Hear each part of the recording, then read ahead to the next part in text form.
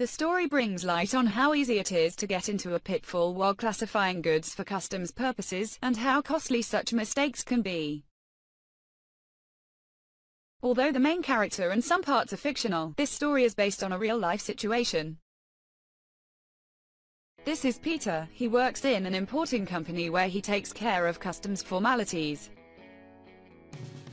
And this is a LED bulb, one of the products that Peter's company imports from abroad. Peter needs to assign a tariff classification code to the bulb. And it seems quite straightforward what the code is. Duty tariff is 0. Peter is happy. His managers are happy. The business is booming. The problems start after a customs audit. Customs authorities claim that the code of the LED bulb must be different, and the duty tariff is 3.7%. The dispute goes to the court. However, in the national court, the judges decide that none of the parties is right, and come up with the third code. The duty tariff is 2.7%.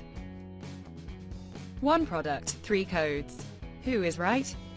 The importer, the customs authorities, or the national court? What will the European Court of Justice say? The court decides that the code set by the customs authorities is the right one. Peter's company had been importing the LED bulbs for 4 years. The amount of duties to cover due to the changed duty tariff is huge. Do you want to avoid such pitfalls and learn more about tariff classification of goods? Visit customsclearance.net for customs clearance knowledge.